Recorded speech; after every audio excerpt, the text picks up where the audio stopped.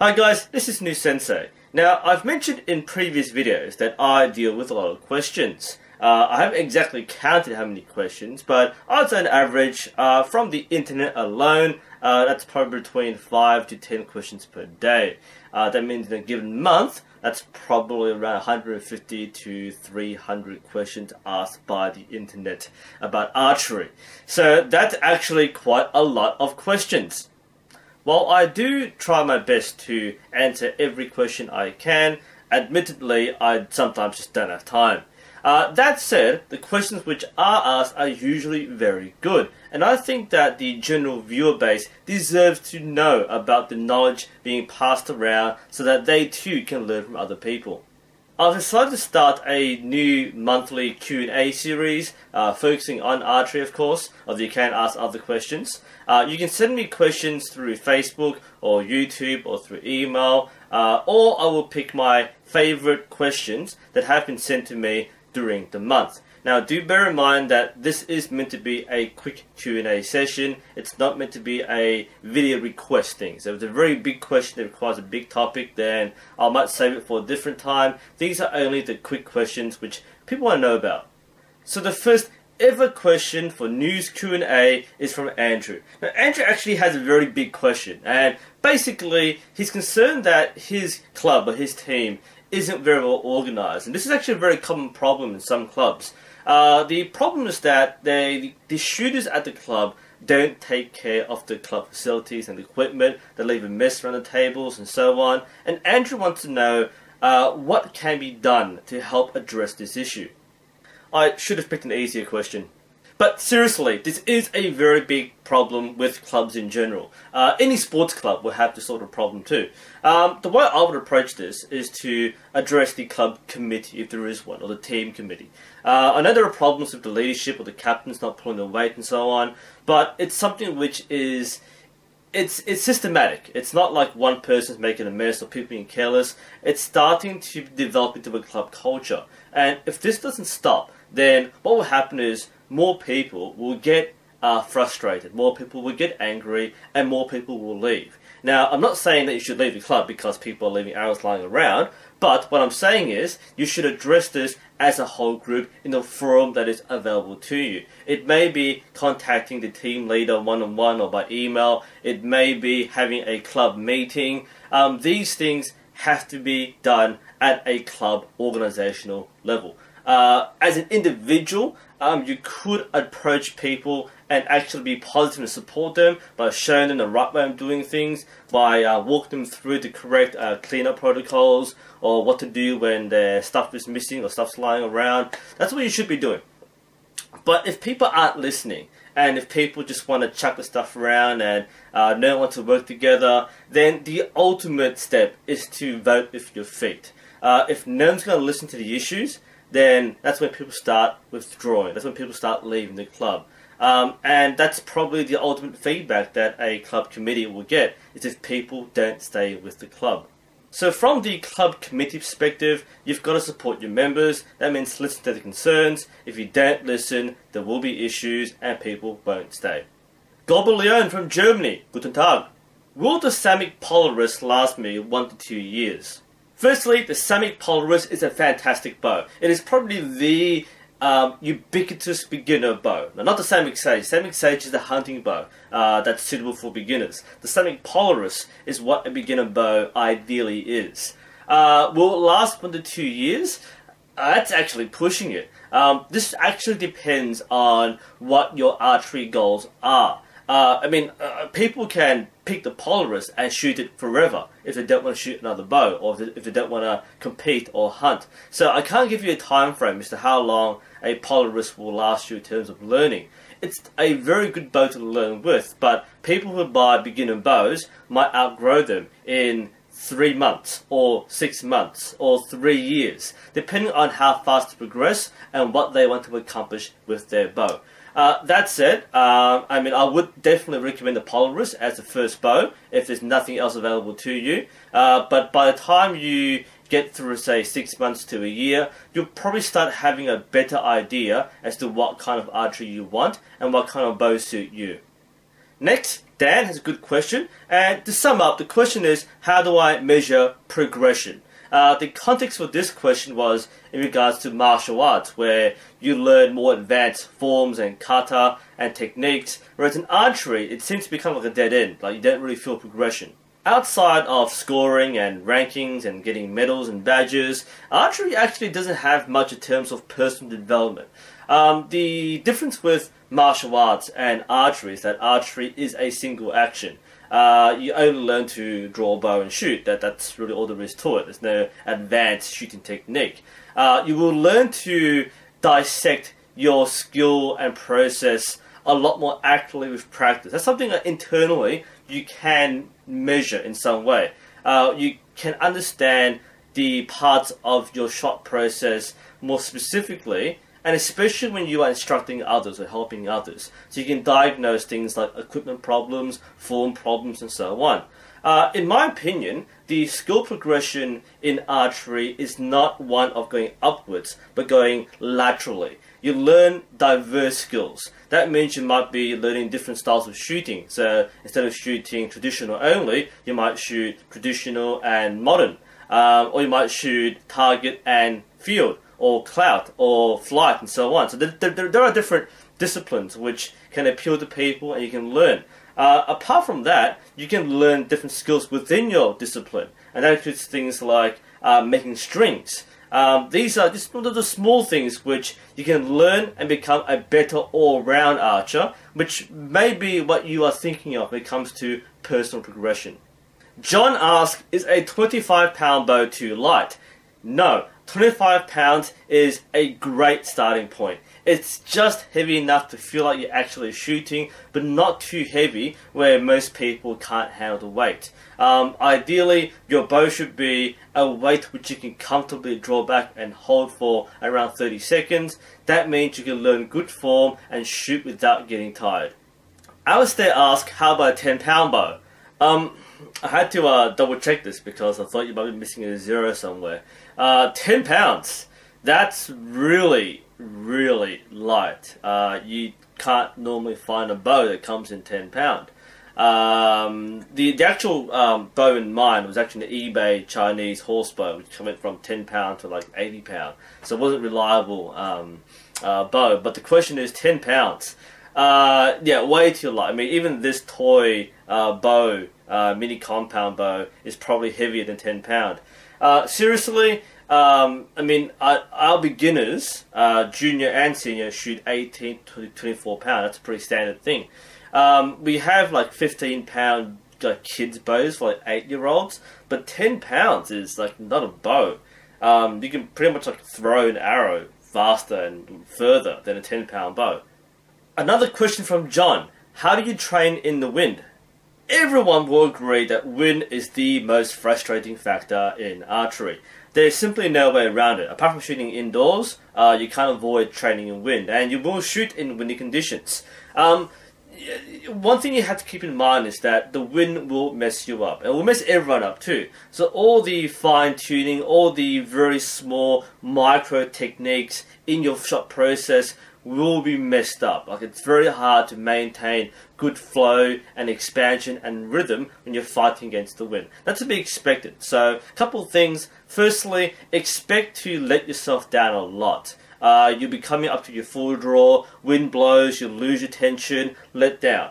That's fairly normal and people expect this. The second thing is to expect a bit less of yourself. The wind will naturally increase your dispersion. Your arrows won't grip as tightly, it will drift to the side, so there's not much you can really do about it. Your scores on average will be lower in windy conditions, so don't be too hard on yourself. Question from Skylar, what are your targets made from?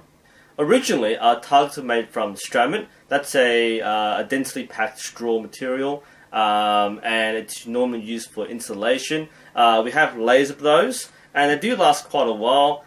Wet weather does make them a little hard, but they do the job quite well. We ran out and we couldn't source any locally, so we switched over to plastic. The plastic we use is the pallet wrapping, which you get from warehouses and the big hardware stores. They have tons of this lying around and they really want to get rid of it. We've got a few members who work in warehouses and so on, so we do get this for free quite easily. We put it into a giant press and we squeeze them together and we place it to a wooden frame, and then we cut the tires, it expands, so it fills the space quite well. The key to using plastic is to make it really dense, that way the arrows don't go through. The other thing is foam. Now a lot of clubs will use a foam target, or especially a foam center. Foam's very expensive. We don't personally use foam in our club. I know other clubs do, but foam is probably the best material for a target. My personal target at home, which is the block target, that's foam. Probably, again, the best material, but probably not affordable unless your club is really, really wealthy. Bjorn asks, what do you think of the quick disconnect systems on stabilizers? Personally, I don't really see a point. Yes, you can detach them with one press, but it takes around 3 seconds to screw in a stabilizer anyway, so you're not really saving that much time. Randy has pointed out how silly my bucket hat looks, and he asks, can you go without one? Just remember, I do live in Australia. That's a pretty hot summer, and fortunately I tan rather than burn, but no kidding, we have one of the highest cancer rates in the world, so being sun smart and wearing a hat is something which I would expect as a matter of health and safety rather than for fashion. Clorin asked, is a Samick Sage a good bow? Yes. Levi asked, how often do you train? I try to train every evening or every couple of evenings. The biggest factor is my after hours commitments. That's mostly work and after hours work.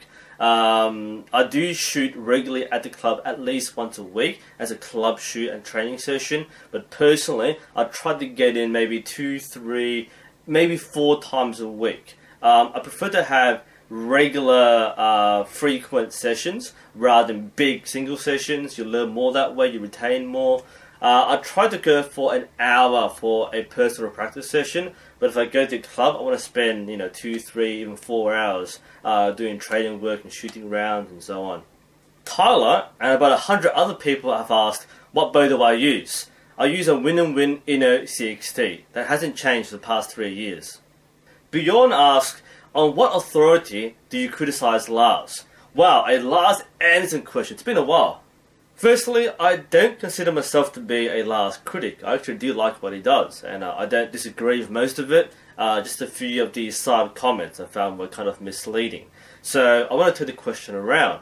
On what authority does Lars criticize modern archery? From what I know, he's not a modern target shooter, and he's not a historian. He has a very good style of archery. He's a very fast shot and a very talented, hard-working trick shooter. So all credit to Lars for pulling together and demonstrating a new style of archery. But reading a few historical texts and inventing or reinventing a style of archery doesn't automatically give you the license to criticize or speak authoritatively on certain topics which are outside of your expertise. Likewise, I can't criticize traditional shooting methods because I'm not a trad shooter. So take it with a grain of salt. I don't think Lars is doing anything wrong necessarily, but I think some of the claims that he's made don't reflect his actual expertise, and a lot of people confuse skill for expert knowledge in particular fields. That doesn't necessarily correlate. He's a great archer, but he's not necessarily a good historian. Brett has a question, is it normal for your first string to come out bad? Yes. As with anything, strings take a bit of skill and finesse and experience to do well. Your first string, especially if you're doing a more complex design like multicolored strings, it will be hard to get things to turn out right. It took me many attempts, and my first dozen weren't that great until I figured out what I was doing wrong. So it's a learning process. You will become faster and better at making strings with practice. Now that said, I've taught quite a few people to make strings one-on-one, and for some reason their strings always turn out perfect. Maybe I'm a good teacher, but that makes me feel bad because their strings are better than my strings on the first go. Question from Sir Awesome. Have you ever tried shooting a compound bow?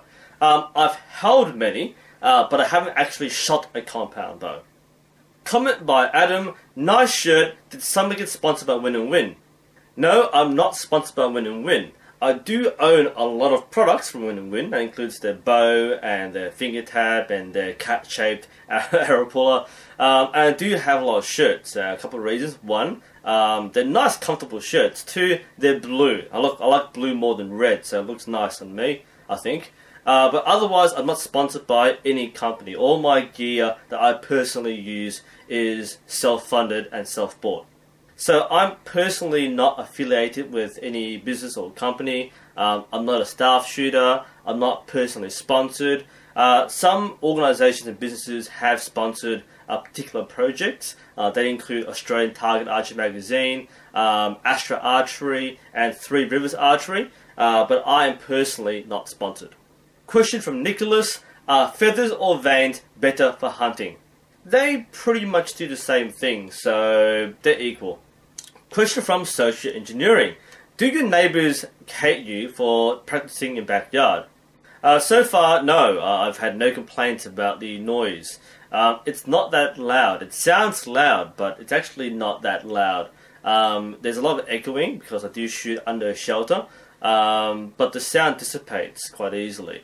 I do live in a fairly quiet neighbourhood, but it's not much louder than regular backyard activities. If a kid's running around the street or kicking a soccer ball, that's probably louder. Additionally, there are bigger distractions. I've got like a plane flying overhead every 3 minutes, a train every 5 minutes. It actually makes filming in the backyard very frustrating because it's so loud. So I'm surprised that people even notice me shooting in the backyard. From Gaming God, do you think buying a bow from company's website or Amazon? I'm not actually sure what the question is, but if the question is, do I think it's better to buy from a company website? The answer is yes. Amazon, it's not a bad service. It's a typical shopping service, but it isn't a specialist. That's the problem. If you buy from a company website, or especially the retailers, like the big ones like Lancaster, Merlin, Three Rivers, Pat Archery, Abbey Archery, and so on, if you buy from an archery store, you will get much more support. That means any questions you have, you can ask the store. If you want them to take care of things for you, like pick the right arrow or recommend me with some items, they will do it for you. Even if you don't go in person, doing it online, it's much better than buying from Amazon. Amazon is very anonymous. You won't get any support before, during, or after the purchase. Manscho asks, are you from New Zealand? No. Konstantinos asked me a question. His problem was that he put his arrow points into the shaft without glue and he couldn't get them out and he broke a couple of shafts. He asked what's wrong. There's nothing actually wrong with this. Some points are a very tight fit into their shafts. This isn't actually a bad thing. You generally do want some tight fitting points because points have a tendency to come off. That said, a bit unlucky that you couldn't get your points out. You're generally not meant to test them out by putting them in. You only insert them with glue when you're ready to put them together. You're not meant to put them outside for fun because you will find they will stay and you can break your arrows. Claire has several questions about string maintenance. Firstly, what do you need to do to maintain a string? String maintenance is very simple. The only thing you really need to do is to wax it every now and then. You do that by getting your stick of bow wax and your string, you rub the wax onto the string, and then you use your fingers to really get it into the string itself. You want to make sure the individual strands have a nice coat, that way they're lubricated, they won't rub against each other when you're shooting, so there's less wear and tear. How do you know when to wax? A string that hasn't been waxed for quite a while will be very dry to touch and you'll see very fine hairs which are sticking out, which is quite normal, but that's a big sign that the string has been waxed for too long and you should wax there and then. Next question is, how do you know if you need more twist? This is a tuning issue. One thing is brace height. Make sure your brace height stays the same each time you string the bow. If you measure your brace height and it's different, that means the string may have been untwisted and you twist it back to restore your original brace height. There are a couple other reasons. Firstly, if you are doing tuning, one factor is the sound of your bow. Bows will sound differently at different brace heights, so that's when you might need to add or remove twist. And if you're doing some tuning, then adding and removing twist will also increase or decrease the velocity of the bow. Not something you really need to do, but it's mostly a brace height thing. Lastly, is there anything special you need to do when unstringing a bow? Yes, there is. While you can just put the string into your bag as is, you may find the string will untwist by itself, as I said before. So what you can do is take the two string loops and thread them through each other once, twice, and you get this ad hoc knot. It's not really a knot, but you get this loop within a loop that prevents the string from twisting by itself. You can then fold it and then put it into your bag normally, and that way you're guaranteed not to lose any twists. Question from Daniel: why do most experienced archers release the hold on the bow and let it flop forward? The principle behind this is that you want to minimize the amount of tension on the bow hand. Having too much tension means that you will create torque on the bow. That means you'll be twisting it left or right, or up or down, and so on. So at full draw, you have less control over the bow's steadiness. There's more shake, and the more tense you are, the more inconsistent it will be. So by letting the bow go, what you are doing is not holding the bow at all. There's no grip. So the fingers are off the riser, and most people will put it on the side or just very lightly curled off the riser. And when you pull it back, it actually sits back to your hand. You're not forcing it forward. You're pulling it back and it sits between your thumb and forefinger without any extra effort. The result is, if you don't use a sling, the bow will jump out by itself. That means there's nearly zero tension on the bow grip, and that's another variable that has been eliminated. Naturally, if you're not using a sling, the bow will jump out. If you are using a sling, with a full stabilizer setup, the bow will tip forward because of the forward weight. If you're shooting bare bow, the bow will typically kind of hop on your hand and fall backwards. That's a bare bow problem, but fairly normal. Again, if it's jumping out freely, then you're doing it right. It means you have less pressure on the bow. The opposite is that death grip. Having too much tension means you simply can't control the bow at full draw. John asks, are you supposed to get any sort of pain in your body? Generally, no. Apart from string slaps and feeling sore, you shouldn't feel pain. Pain is normally a sign that you're doing something wrong, and depends on what your pain is. The most common injuries come from the shoulders. It's normally the drawing shoulder, but not rotating correctly and using your arms to pull back rather than your back muscles. That's one source of pain. The front bow shoulder can also be painful if you're coming up and not aligning properly. The question here was the bow hand. If the bow hand is painful, that to me might indicate too much tension. But some of these issues are more complex. You might have to see a more advanced physician rather than ask a coach. Chris asked, where did you get the name New Sensei? I made the handle from two parts. The first part is my job. I am a teacher, and sensei means teacher in Japanese, something which is generally quite well recognized. The second part are my letters, NU. Those are actually my timetable letters. My workplace generates initials for every teacher to put on the timetable and for internal purposes. NU was my generated initial. It's been now changed to a 3-letter system, so I'm now NUD, but I don't think Nude Sensei has the right image. Question from Kay, how do you repair bails? We actually don't. Bails are very hard to repair. You basically replace them. It depends on what material you use. Straw needs to be replaced. If you're using layers, like strand layers like we used to, you'll find that the center ones will take the most damage. So you rotate the center ones out to the top and bottom and put the fresher ones into the middle. If you're using plastic, then again you have to take the whole target down, remove the cover, replace the plastic packing and put it back together. You can't really fix a target, but you can replace it.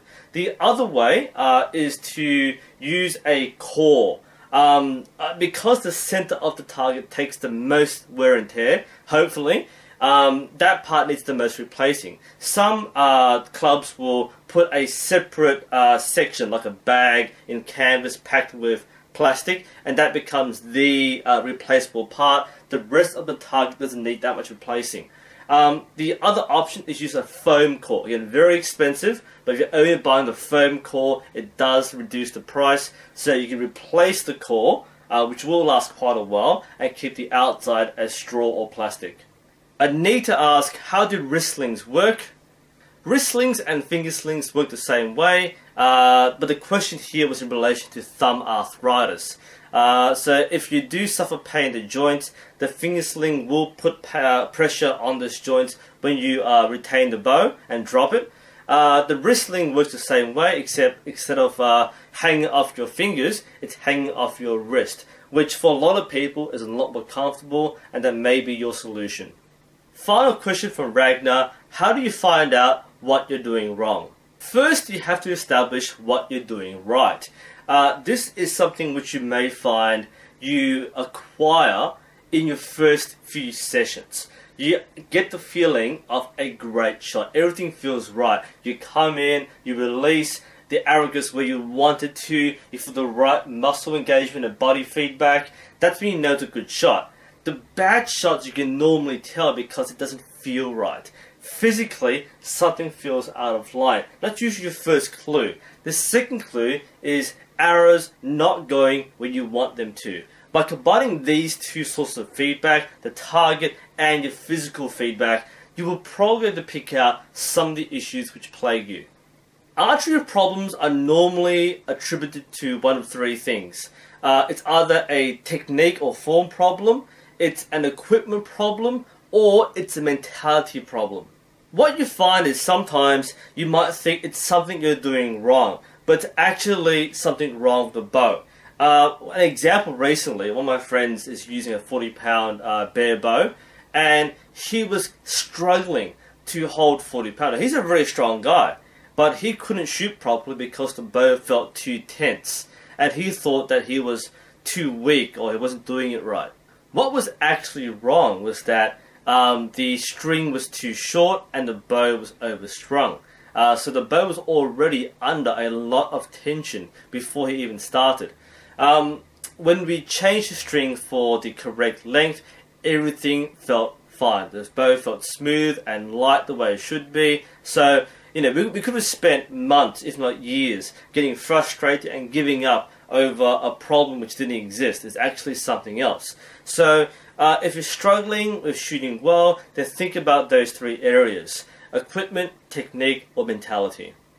Anyway, this concludes the first monthly Q&A. If you have your own questions to ask, feel free to send them to me through Facebook, email, or on YouTube, or this video. This is New Sensei. Thanks for watching, and I'll see you next time.